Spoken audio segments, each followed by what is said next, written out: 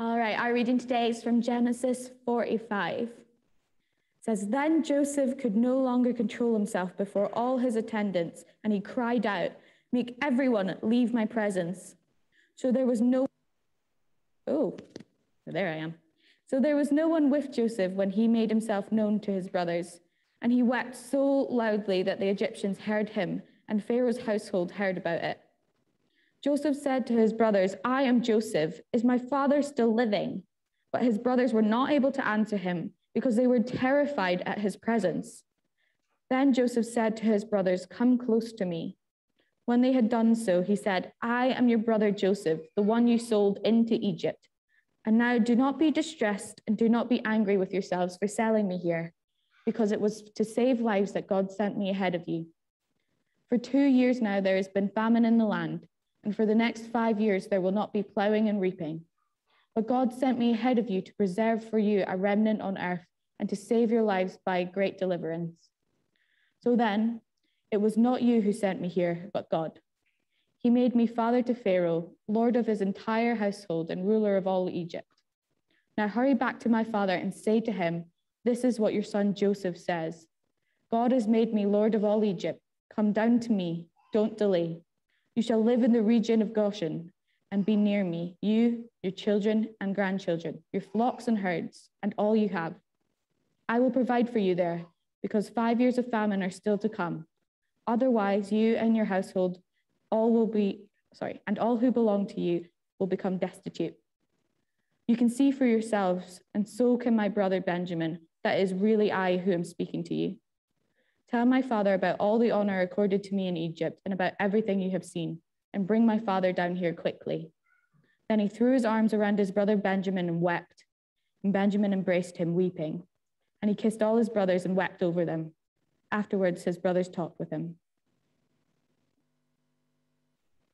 Now it's time for Kenny with the news. Wow, what we just read is really amazing. Just prior to that, Joseph wanted to see if his brothers were sorry for what they had done to him. So just like he commanded, they come back from Egypt and they brought their brother Benjamin, just like he said. And now Joseph designs the scene so it seems like Benjamin is at risk of being kept in slavery in Egypt. Remember, this is just a test for his brothers. But they're distraught. They're really, really sad. And they're very fearful. And so they're pleading with Joseph. And it's for the sake of their father, Jacob, because he would be brought to misery if now 2 of his sons would be lost.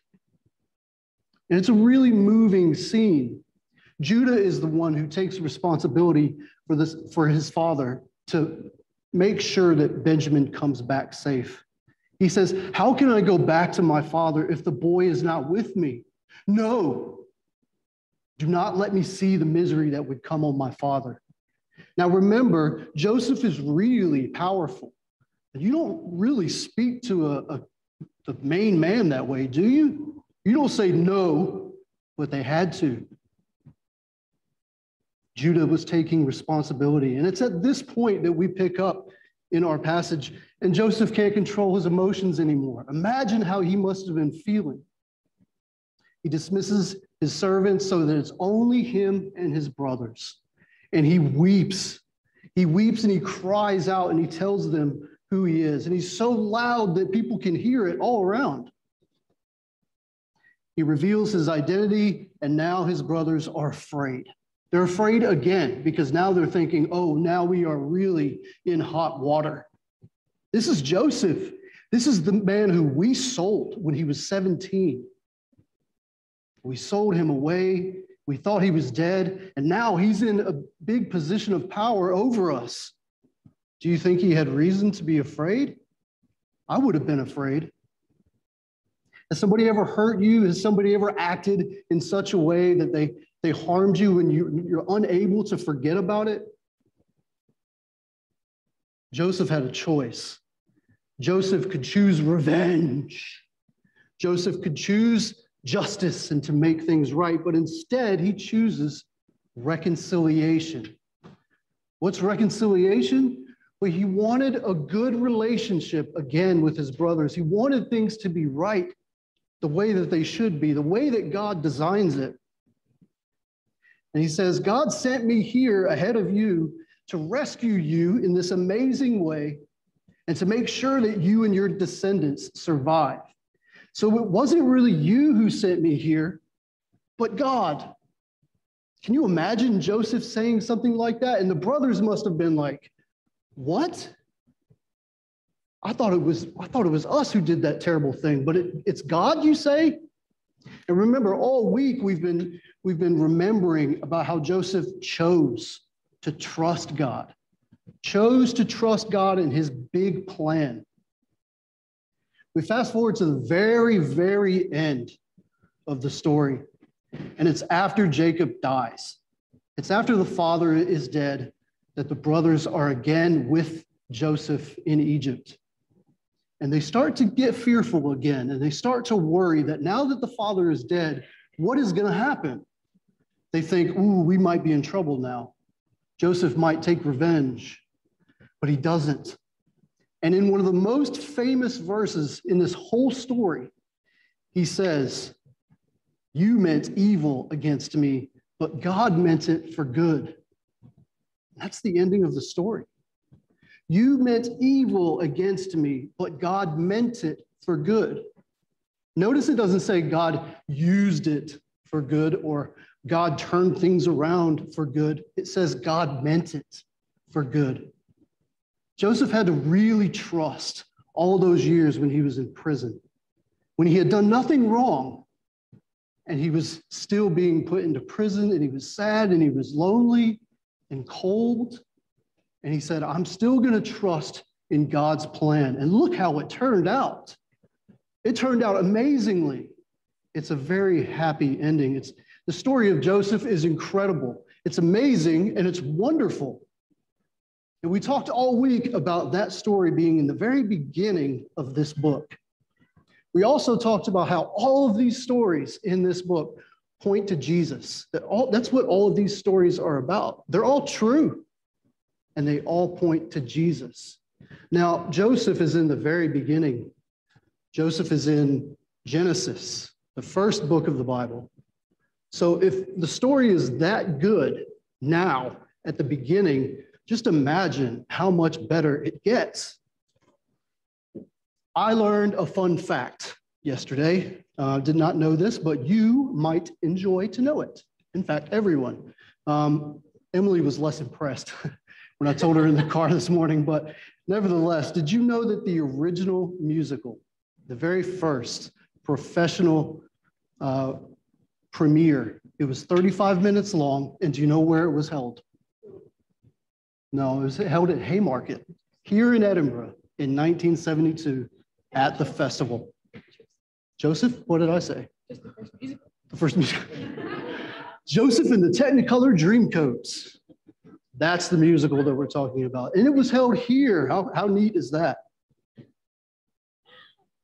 And you know what? It's such a wonderful story. It's delighted us all week. We've enjoyed it.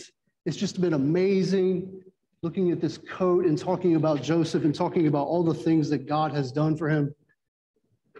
But that points us to all the things about Jesus. And I'm going to use a little bit more of the Bible, if that's okay, just now. Like Joseph, did you know that Jesus is the Son of the Father as well, the beloved, the chosen Son of the Father?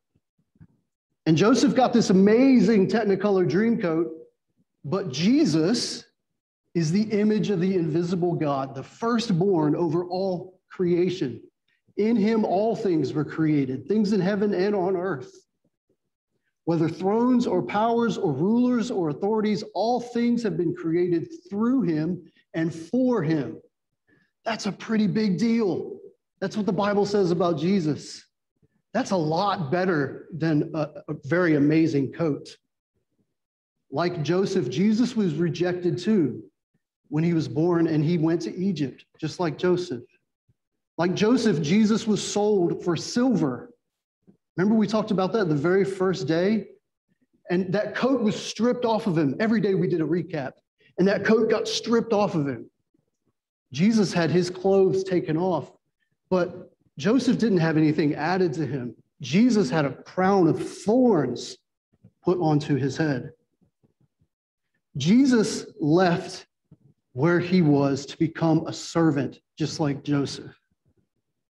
Just like Joseph, Jesus was wrongly accused. John said that. But in this case, Jesus was sinned against and left to die. Like Joseph, Jesus shared bondage with two other prisoners of very different natures. John did a really good job of summarizing that. But when Jesus was on the cross, one of them mocked him. One of the criminals on this side mocked him and made jokes about him.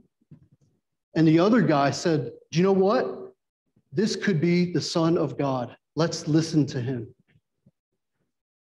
And we have done our crimes, but he's not done anything wrong. He's been falsely accused. So Jesus said to that man, "Truly, I tell you, today you will be with me in paradise." Jesus had the power to do that. Like Joseph, Jesus was elevated to a position of authority. It was so cool in our stories when we talked about Joseph and how he was put into this amazing position. Remember on Wednesday, everything turned, and he was in prison in the morning, and by the night, he was in this big position of authority. Jesus was in control of his suffering, and he chose to suffer for us. Like Joseph, Jesus unites us all because he was willing to be that servant. And this is what the story is all about, is reconciliation. That's how the story ends. That's how chapter 50 ends, where the brothers and Joseph are now harmonious again. They're happy again. Things are as they should be, and it's a wonderful ending. And Jesus reconciles us with God, and he gives us the opportunity for things to be as God intended it, for us to be reconciled with God. Remember all of those things that we talked about on Wednesday about sin and about how none of us are perfect, not even Emily? I'm so sorry. I'm so sorry. But it's true. None of us are perfect. But Jesus came and did all of those things voluntarily for us so that we could be forgiven and reconciled to God.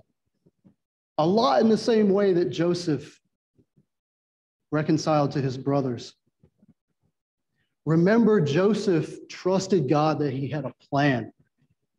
God does have a plan. He has a plan for your life, for my life, for everyone's life. He's got an amazing plan. And sometimes things might go pear-shaped. Sometimes they might go good. But one thing we learned from Joseph is that God is in control and he loves us. And he's given us a plan for our life. I'm going to read one last thing from the Bible, one last thing. You see, a man named Peter was telling people about Jesus, and it's in the book of Acts. And it says, when the people heard this, they were cut to the heart and said to Peter and all of his friends around him, "Guys, what shall we do?" You might be asking yourselves that same question. What do we do with the stories that we've heard? What do we do with what we've heard about Jesus? Peter replied, "Repent and be baptized, every one of you, in the name of Jesus Christ, for the forgiveness of your sins, and you will receive the gift of the Holy Spirit." That is such good news. The story of Joseph is such good news, but the story that leads us to Jesus is so much better. So much better. So thank you, Jesus, for who you are and all that you've done for us. Amen.